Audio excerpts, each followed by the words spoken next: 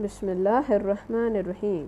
Hi, it's me Hamzan and you're watching Complete Education Pakistan. Today we are going to do the part 2 of the most difficult words from grade 8. This is also from the glossary. So let's start. Banquet, ضیافت یا دعوت. A formal meal for a large number of people, usually for a special occasion. لوگوں کی ایک بڑی تعداد کے لیے باقاعدہ کھانا، عام طور پر کسی خاص موقع کے لیے. benefactor، احسان کرنے والا، محسن یا مددگار. a person who gives money or other help to a person or an organization such as a school or charity. وہ شخص جو کسی شخص یا تنظیم جیسے سکول یا فلاحی ادارے کو رقم یا دوسری مدد دیتا ہے.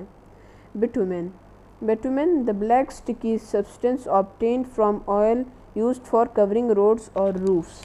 سیاہ، چپچپا مادہ تیل سے حاصل کیا جاتا ہے جو سڑکوں یا چھتوں کو ڈھانپنے کے لیے استعمال ہوتا ہے. blows، دھماکے، to send out air from the mouth، منہ سے ہوا باہر بھیجنا. blot، دبا. stain، داغ.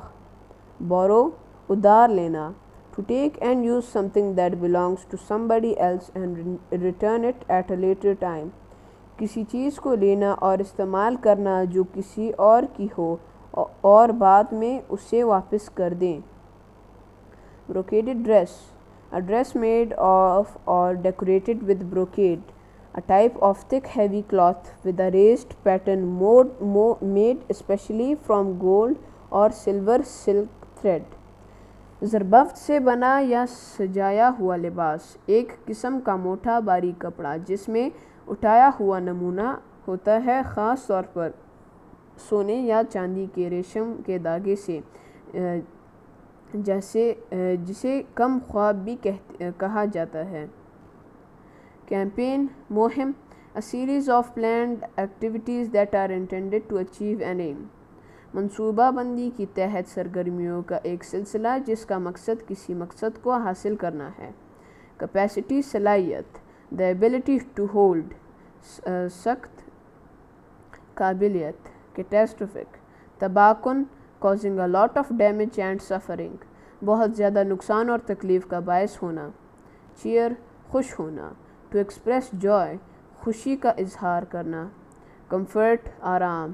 relaxed and free from pain، آرام اور درد سے پاک. compatriots، ہم وطن. a person who was born in or is a citizen of the same country as somebody else، ایک شخص جو اسی ملک میں پیدا ہوا ہو یا اس کا شہری ہو، کسی ملک کی دوسری شہری کی طرح. تو آج کے لیے اتنا ہی دوستو. ہمارے چینل کو سبسکرائب کریں، اس ویڈیو کو لائک کریں اور بیل آئیکن کو بھی ضرور دبائیے گا تاکہ ہم جب نئی ویڈیوز اپلوڈ کریں گے تو آپ کو اس کی معلومات حاصل ہوگی. اللہ حافظ.